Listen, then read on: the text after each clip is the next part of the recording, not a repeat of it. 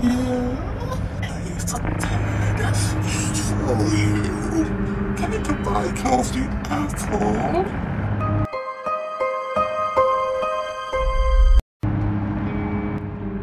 Hey Beauts, today is my final Halloween video for October 2022 and I am giving you Baba Yaga. Now first of all we start with the prep.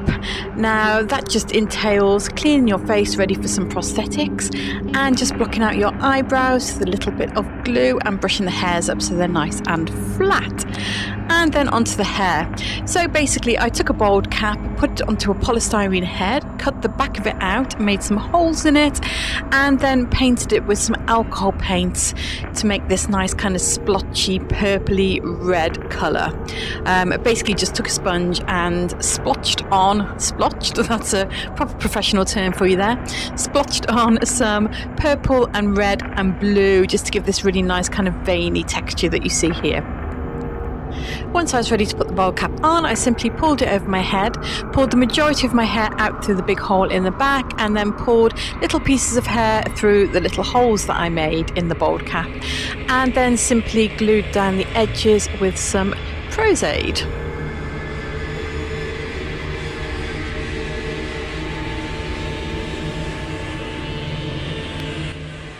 Now onto her nose. All of the prosthetics you see me using here are pre-made. I didn't actually film the making of them, but this is just a very simply made prosthetic. It was made on a face cast of my face and I simply just created it with latex and cotton wool. I just wanted to create a nice distorted nose with a sort of slightly longer tip than my own nose. And I'm just gluing it on with some Prozody and then just blending the edges of that latex prosthetic with some more latex and some cotton wool. Because these are very basic, quite crudely made prosthetics, they don't have the thinnest of edges, so that's why I'm doing that here. While you see me finishing off the nose here, I'm just going to tell you a little bit about the makeup itself. Now, I based my design very heavily on the Baba Yaga that you see in the 2019 film Hellboy. The makeup was created by the amazingly talented Joel Harlow and his team, and played by the equally incredibly talented Troy James.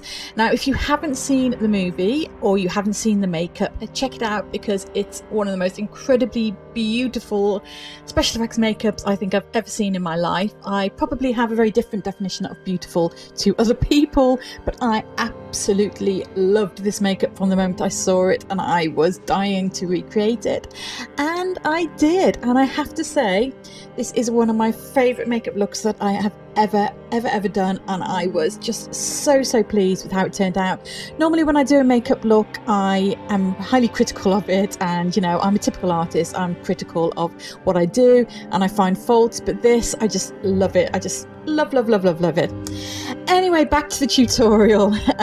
So you just saw me there just painting some latex onto my chest, which I then rubbed to create these kind of areas of raw skin, and then I just stippled on some purple and blue and red to create the same kind of colour that we have on the bald cap, and then just painted the insides of those raw areas with some red paint. Of course, if you're going to recreate this makeup, you just need to ensure that you're painting any area that's going to be on show. So if you're wearing a costume that is covering your chest and arms, then you don't need to worry about all of this detail, but I wasn't, so I painted it all in.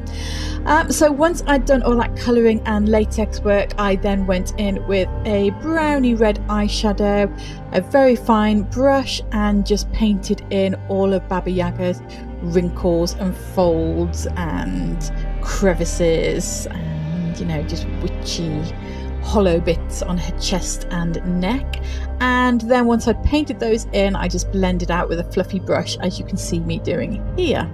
So just keep working on this and blending, and you will get a nice kind of realistic effect.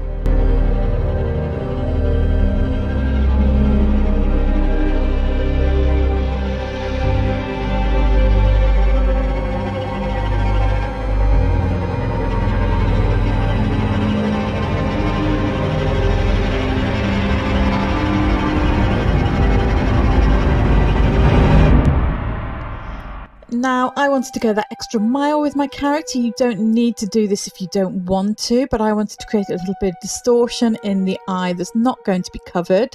So to do that, I just cut some medical tape into thin strips and used it to pull down my eye. I was also going to use it to pull up my lip, but then I realised that it was covered by the prosthetic anyway. So onto the mouth. Now this is actually a prosthetic that I am reusing from another tutorial. So if you'd like to see how I made that prosthetic, I will link the tutorial below. It was my monster mouth tutorial. So here you see me just gluing that on with some more skin adhesive, and then I just go ahead and blend the edges with some latex and cotton wool, as I did with the nose. Oh, I also repainted the prosthetic, incidentally. So the monster mouth one was more flesh coloured. This I just painted with exactly the same colour scheme as the rest of the beautiful makeup you see here. Oh, and incidentally, I've also blackened out the one eye, as you can see, and that's simply because I'm going to be covering that eye and I don't want my normal skin to show through prosthetic. I also did the same underneath the mouth prosthetic, so I just painted my mouth area in black just so you wouldn't see it through the skin.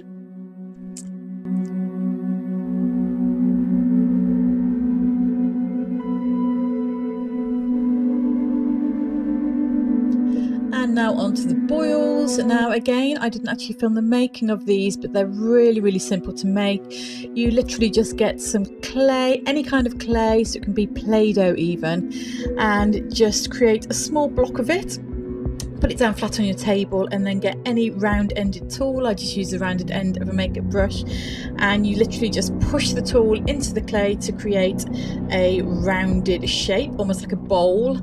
And I did those in all different sizes and then literally just painted latex into them, and that's it. And then you just glue them on and blend the edges if necessary with latex and cotton wool.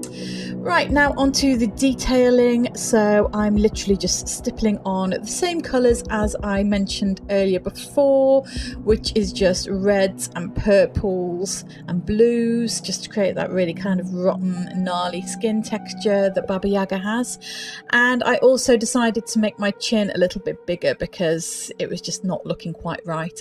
And I also created a nice kind of gnarly asymmetric brow on the side where the eye is not going to be covered.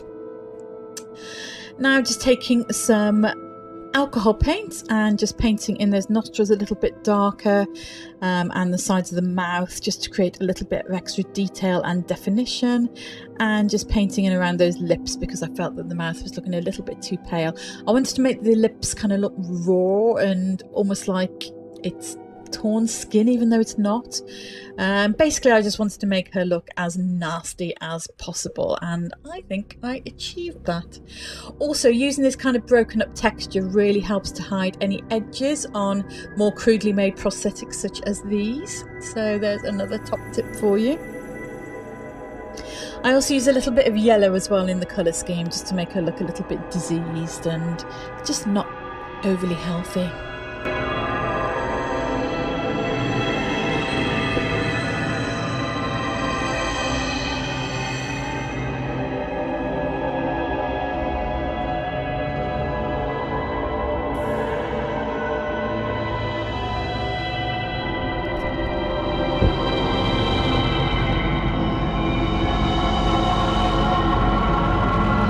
Once I was happy with the colours, I went over the top of those with the foundation.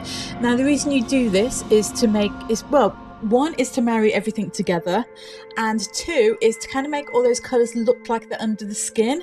So when you first do it, it will look a little bit over the top and it will look like really red and purple, and sometimes you do want that for a character, but with this I kind of wanted her to look like she had a human skin tone but with all these horrible colours and diseased kind of textures underneath. So I went over the top with some foundation, and then it makes it look like it's under the skin, and that just gives some lovely depth and more of a professional finish to your look, even if you're using very crudely made prosthetics. Now onto the eyes. So one of the eyes, like I said, was going to be covered. So I went over with some medical tape and just painted that black to hide it underneath the prosthetic. And again, this prosthetic was pre-made just with latex and cotton wool on a face cast. I glued that on, blended the edges with latex and cotton wool as before, and then went onto the other eye while that dried, just using that same reddish brown eyeshadow as before, and just painting in some eye bags and a little bit of detailing around the eye, and then just painting in that other eye, or missing eye I should say, prosthetic with the same colours and the same stippling texture as before. Now, as you probably gathered, this probably is a bit more of an advanced makeup compared to some of the ones that I do on my channel, but I think it's still reasonably easy to follow. Let me know below if you think that I need to give a little bit more instruction for this one, and if the instruction for the prosthetics making was adequate, or whether you prefer me to film the making of the prosthetics. I sometimes do and sometimes don't. But I'm always worried that I'm going to make my videos too long and you'll get bored and not watch them. Anyway, just see me here doing the finishing touches, putting some conditioner in my hair to make it look gnarly, painting up my fingers, and then just putting a little bit of lip gloss inside the mouth to make it look nice and wet and grungy. And this is the finished Baba Yaga. Many see me as an old hag with one eye and takes one eye.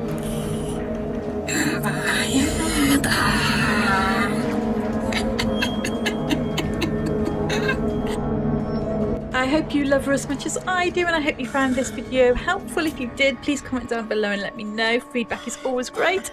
Thank you for watching, and I'll see you all next time. Bye.